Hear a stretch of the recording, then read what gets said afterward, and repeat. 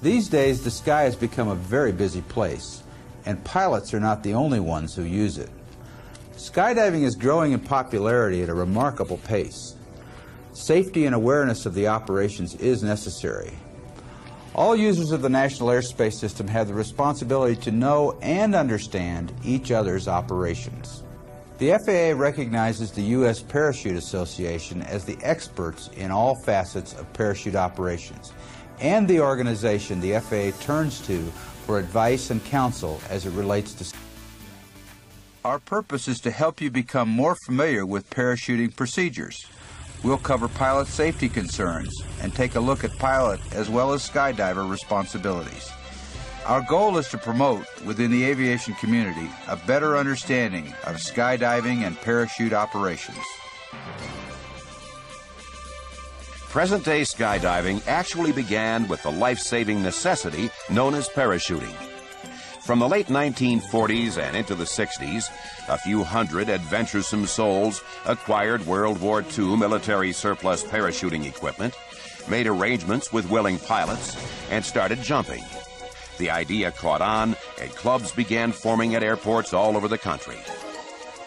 Those pioneer parachutists shared not only the thrills, but the pain of their new pursuit. In those days, the rush and excitement came from falling, and a good jump was one you could walk away from. In the next few years, interest in parachuting continued to grow. But something happened in the 1960s and early 70s. Enthusiastic parachutists were doing more than just jumping and falling. They were experimenting with changes in body positions and learning how to move horizontally. After discovering the ability to move and fall relative to each other in space, it wasn't long before parachutists themselves in a multitude of aerial formations with remarkable ease and dexterity. Soon, these energetic men and women were being called skydivers engaged in sport parachuting, or as it's currently known, skydiving. In the mid-1970s, round canopies were replaced with modern rectangular-shaped canopies. Using the aerodynamics of wing design, these semi-rigid airfoils gave skydivers more maneuverability, allowing them to be more precise in their accuracy. Now, the sport of skydiving is popular the world over. With today's advanced technology, parachutes perform much like gliders, using the principle of lift rather than drag. This design allows increased freedom to maneuver and offers a high level of performance capability that brings with it the chance to develop a new range of skills. Just like pilots, skydivers come in many varieties. They range from the weekend jumper to the professional skydiver. There are those who come out once a month for the pure fun of it, and those who are serious competitors, developing new techniques, exploring new skills, and setting new records. American skydivers alone are making nearly 3 million jumps a year on or next to over 300 general aviation airports nationwide. That's almost 9,000 jumps each day, 360.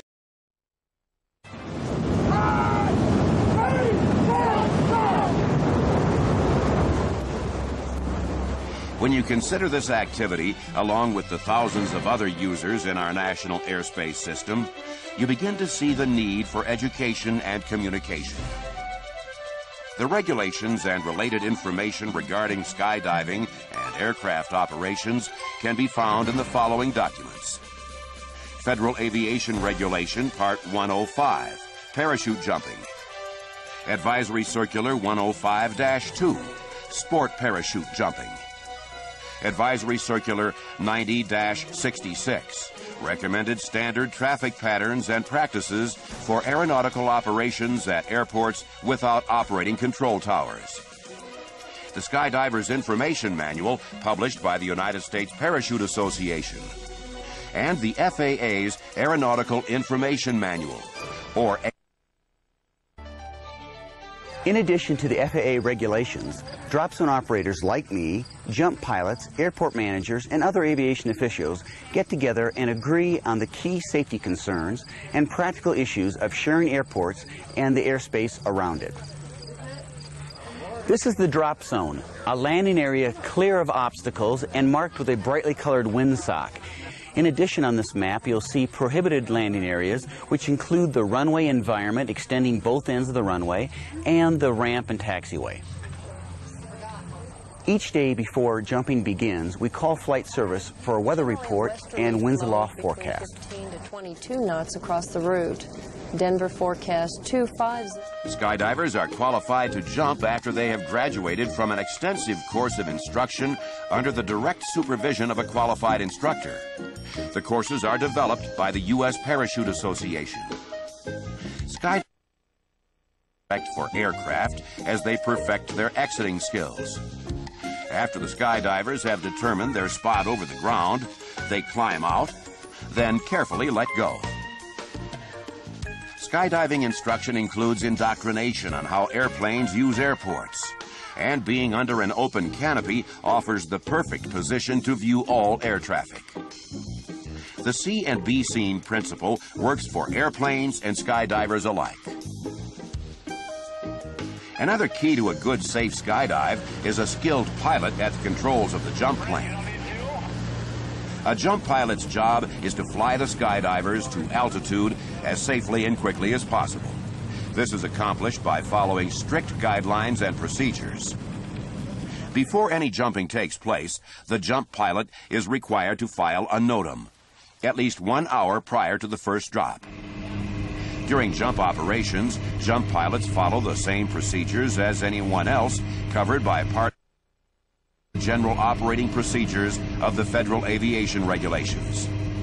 In addition, they are also required to follow Part 105, which includes the special provisions unique to parachute operations. Since jump operations generally take place in Class E airspace, the location of climb, jump, and descent areas usually remains constant.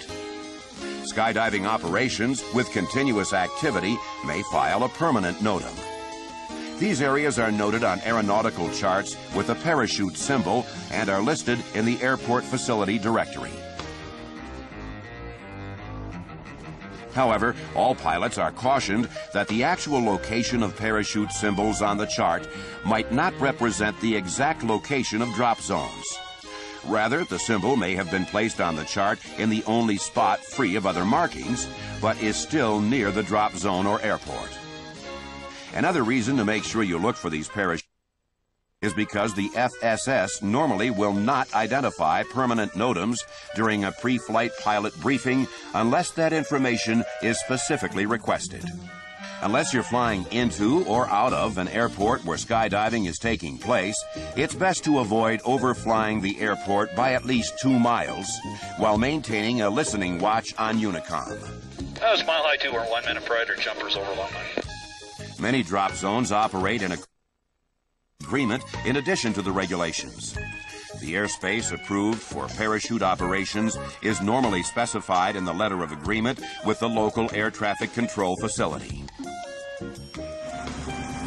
I land where the airport says that I can land because I want to show respect to the other pilots that are here flying, and maybe they don't know that the skydivers are out and away. They can't be expected to see everything at the same time, so I need to show them respect, and I hope they respect me in the same way. Well, are we ready? We're ready to go. Okay. Skydivers in this aircraft wear seat belts that are fastened to the floor. It's not practical to have seats in this airplane that just takes up space and impairs the ability of the skydivers to move about the cabin with their sport parachute rigs on. We use a load chart to load the aircraft so the weight and balance.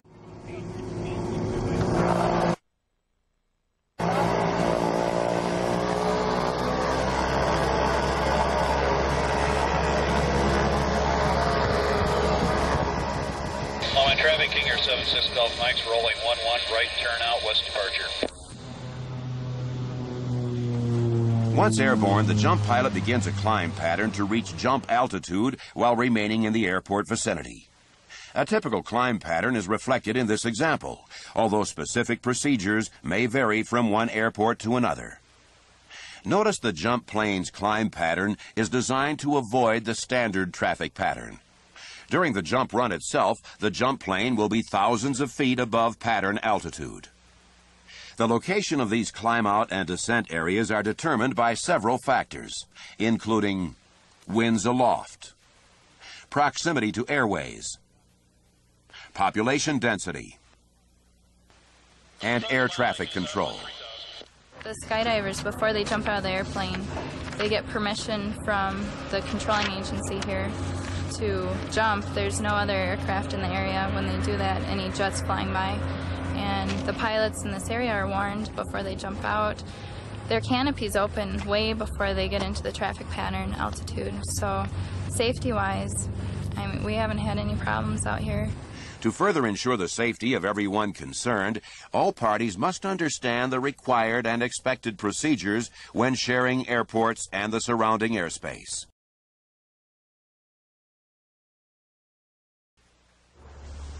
Hi, Erica. What's happening? Oh, hi, Josh. While I'm getting ready for another student, we'll probably just be practicing touch and goes.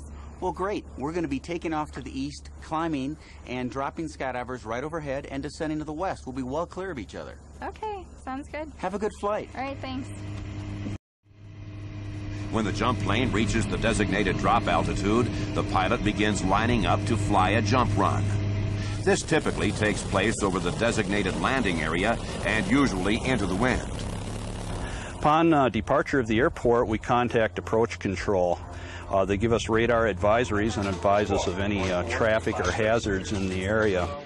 We notify approach control 1 minute prior to dropping skydivers. Mile High 2, we're 1 minute prior to jumpers over Long Line. I really enjoy flying skydivers. It gets a little interesting flying the aircraft slow on jump run as they're shifting around the airplane and the weight and balance is changing as they're going out the door. It also creates a lot of turbulence that takes a fair amount of vigilance to keep in check. We give the skydivers a green light approximately 0.8 of a mile before the drop zone and turn the red light on if they're 0.8 of a mile past the drop zone to make sure that they can get back to the airport.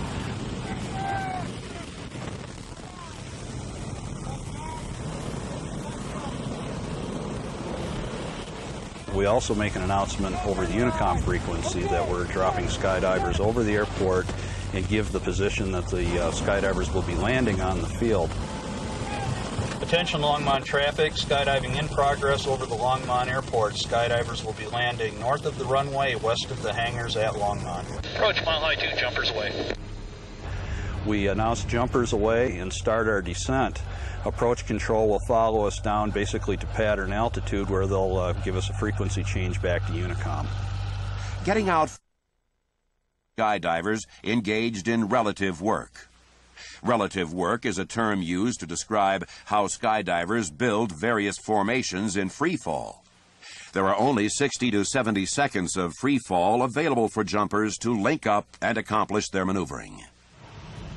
After one more visual check to make sure all the jumpers are safely away, the pilot makes a quick descent, continually scanning for other air traffic. This descent may look like some sort of aerobatics maneuver, but it's not. It is the standard descent procedure for jump pilots and well within the limitations of the aircraft. Meanwhile, jumpers have been falling at a speed of 120 miles per hour or more. Typically, it takes about 1 minute to descend from 10,000 feet to opening altitudes of 4,000 to 2,000 feet AGL. While in free fall, a skydiver is difficult to see, but even harder to hit, since most aircraft operate horizontally and jumpers in free fall are typically traveling straight down. A jumper under canopy has about the same profile as a small single-engine aircraft. But whether you're the pilot or the jumper, being alert and following the rules is always the best way to prevent a collision. Obviously, a skydiver wants to avoid airplanes as much as pilots want to avoid skydivers. It's the responsibility of everyone concerned to watch for and avoid each other. Somewhere between 4,000 to 2,000 feet AGL, the free fall portion of the skydive ends. After the parachute opens, rate of descent slows to about 1,000 feet a minute. In some cases, the opening altitudes can be considerably higher. Examples include tandem jumps, or canopy relative work, where there is a need to open at higher than normal altitudes. In these situations, the ATC report must acknowledge that parachutes will be opening at that higher altitude. Grab it! We can do it!